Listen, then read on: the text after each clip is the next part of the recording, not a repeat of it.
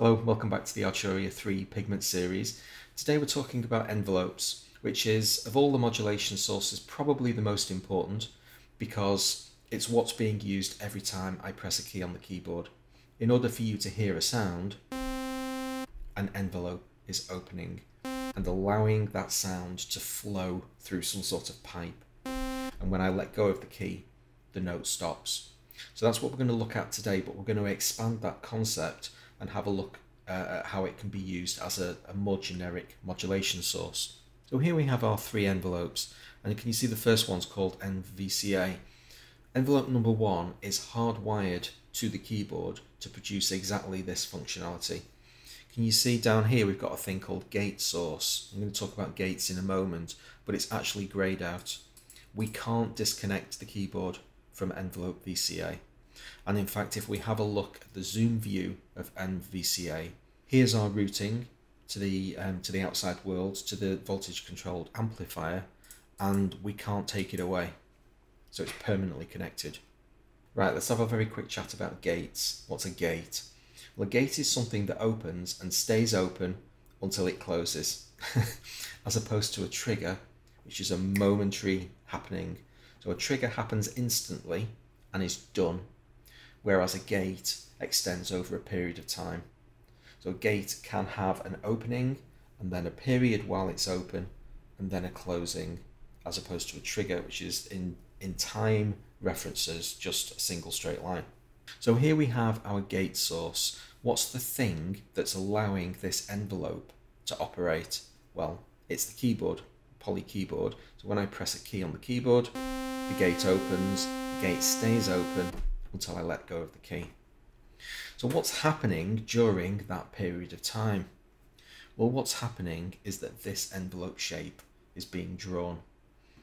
And what we have here is something called an attack, decay, sustain, release envelope, the most common of all types of envelope. When I press the key on the keyboard, I've just moved some of these settings, so I've changed the shape of the envelope. And what's going to happen now when I press the key is that you're going to get a gradual increase of volume rather than an almost instantaneous one. That's the attack phase. Up to this first white dot here is the attack phase. And this literally says over this period of time, which is 4.2 seconds, you can see the highlighted text box, we're going to apply a modulation amount. So this line represents an amount of modulation that's being applied to something, and the something is our volume. The VCA, or the voltage controlled amplifier, is basically treated like your volume knob. So over 4.2 seconds, the thing gets louder. When it gets to the end of the attack phase, it enters the decay phase. And this is the distance between the first little white dot and the second white dot. This is our decay phase. Over the course of that period of time, we could, in this case, for instance, just hold our volume static. So I'm going to make my attack period a little bit shorter. And now you can hear the volume is stable. But it doesn't have to be. And that's why it's called the decay phase, because it decays down to the next point, which we'll come to shortly. And you can see that we've drawn this curvy line. The line is slightly curved because we have a decay curve. If I change the decay curve knob, you can see the shape of this line changing. And now, as the decay phase extends, the volume gets quieter according to that amplitude, that modulation change.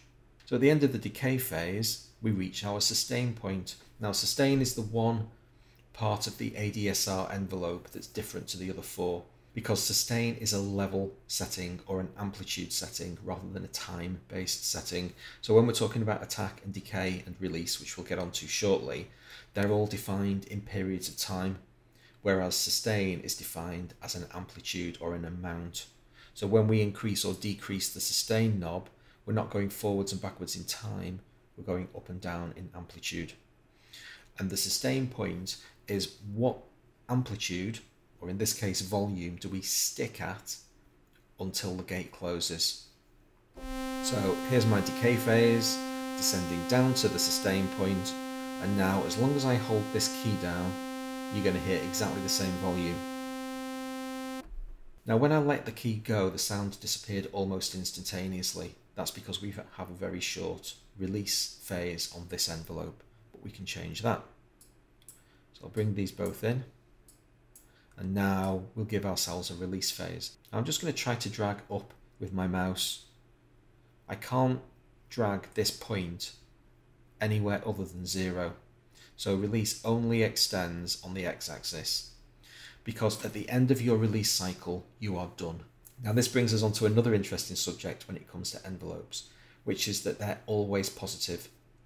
Everything that we describe with an envelope is always positive, and at the end of the envelope, once we're done, we're going to be at a point where our modulation amount, our amplitude, is at 0. But now that I've dragged the release point out to make this curve longer, you're going to hear, when I let the key go,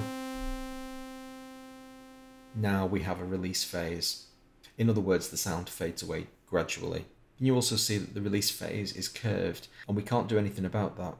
That's an exponential curve, and it's actually hardwired in Pigments. We can't change the shape of this particular curve, but we can change the shape of the decay curve and the attack curve.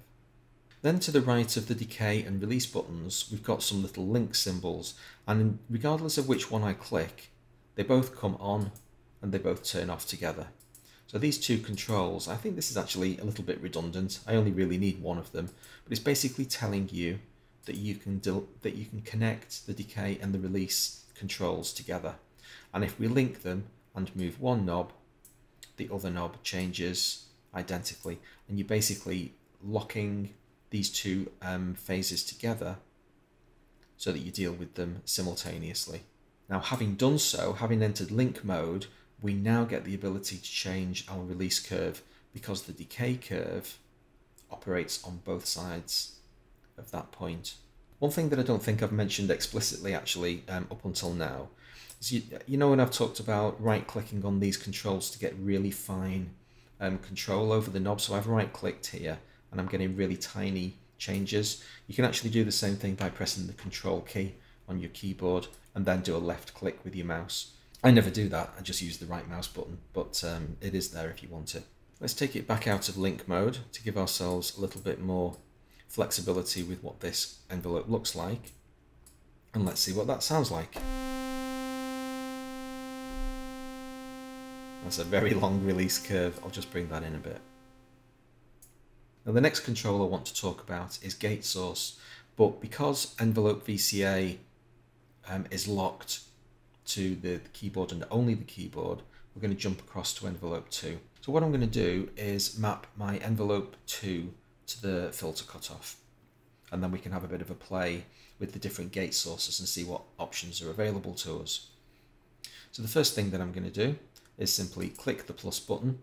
That opens up all of my modulation options, and I'm going to increase the amount of envelope 2, and now I've just mapped envelope 2 to my cutoff. Now if you look on the ring, the modulation ring of the filter cutoff, it looks like no modulation's actually been applied. Remember when I said earlier that envelopes are only positive?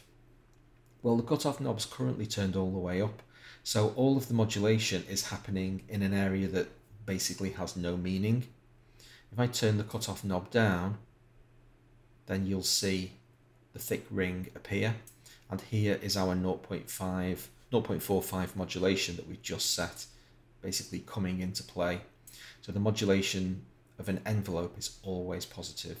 So what's going to happen when I hit a key is that this envelope shape is going to be applied to the filter cutoff. It's going to very quickly come up to maximum and very quickly go back down again. Now as things stand, you're going to hear very little sound for two different reasons. I'll play the keyboard very quickly. So there's two reasons why that was really quite inaudible. One is that we've got a really fast envelope on the filter, so it's turning up and turning back down again very, very quickly. But that's not the real reason why it's so quiet.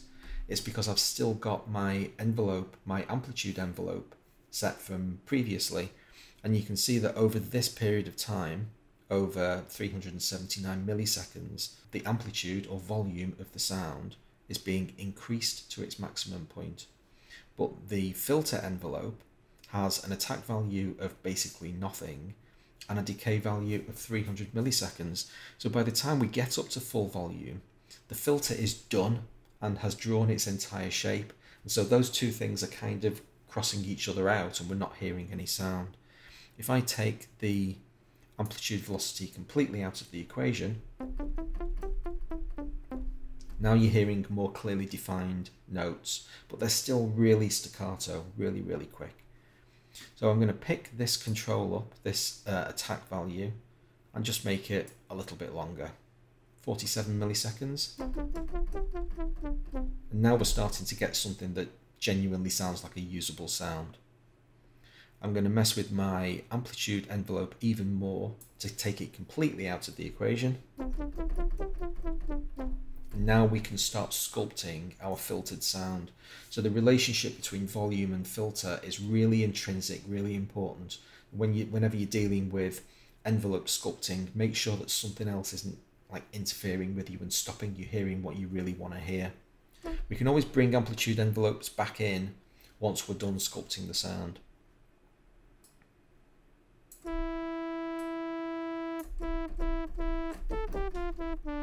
So now that I've set my volume and filter envelopes to stick to have a sustain point of maximum, when I hold the key down, it doesn't fade away on me until I'm ready for it to.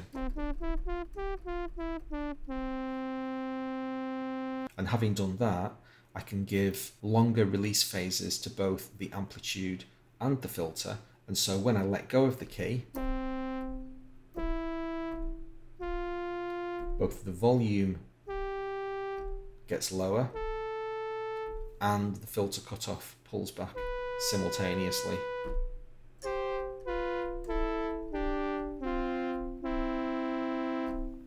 Generally speaking, you'll find that envelopes are usually given a tiny curve rather than being set absolutely vertically. And it just immediately brings like an instant win to your sound. Almost everything almost always sounds better with a tiny little bit of envelope rather than, you know, straight lines.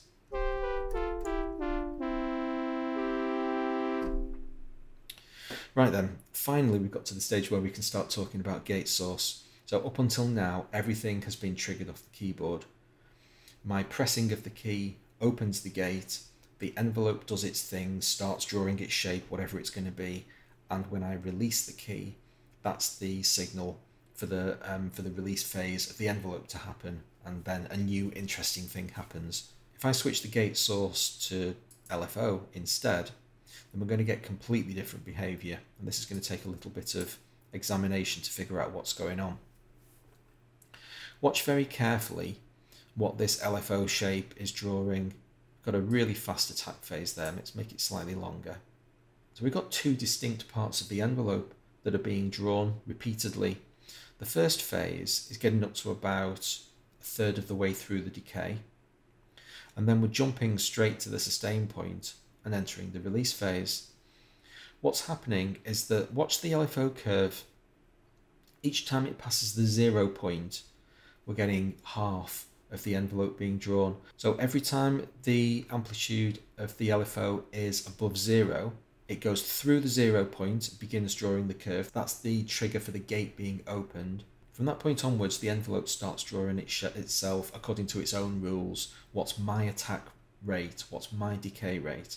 And so it's merrily drawing its envelope shape.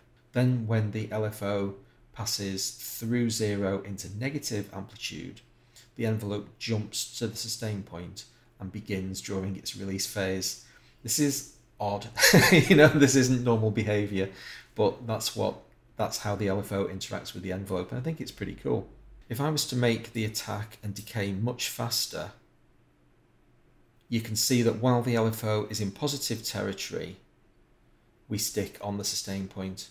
This is the closest that an LFO can represent the drawing of an envelope. It's pretty clever.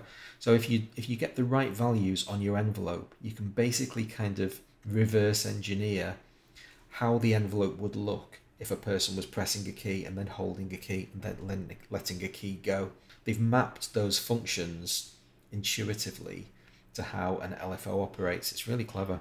Make this a bit longer again so that we can see what's going on. And now I'm going to press a new button. I'm going to press this button called ADR. What this does is takes the sustain phase out of the equation. We turn the ADSR envelope into an ADR envelope, just a takt decay release, and we're going to get new behavior.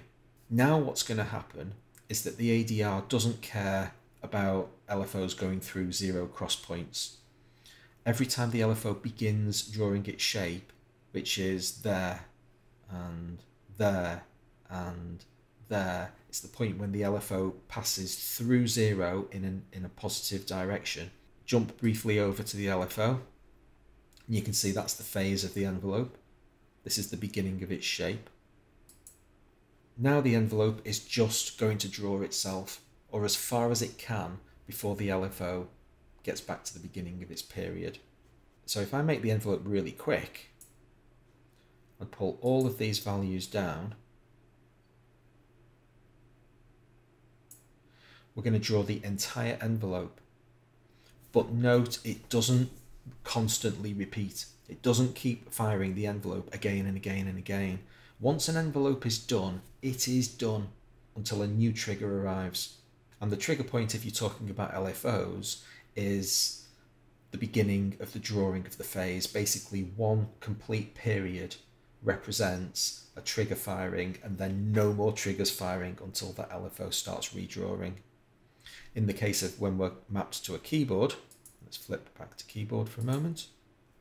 Every time I press a key, the envelope re-fires, but it only happens once. I'm now holding that key down, and you're not going to see that envelope again. And because we were in ADR mode then, we didn't even see a release phase. Watch, it goes through the release phase. Make it a bit longer so that it's easier to see. I'm holding my key down and the envelope doesn't care. There is no sustain phase. So just to recap, if you're struggling to kind of get your head around this concept, cling on to this. An LFO is something that once it starts, it doesn't stop. It just goes on and on and on, wave after wave, never ending. An envelope is not that. It has a beginning, a middle, and an end, and then it's done. That's all for today. Hope you enjoyed the video. If you did, please hit the like button. I'll see you for the next one. Thanks a lot.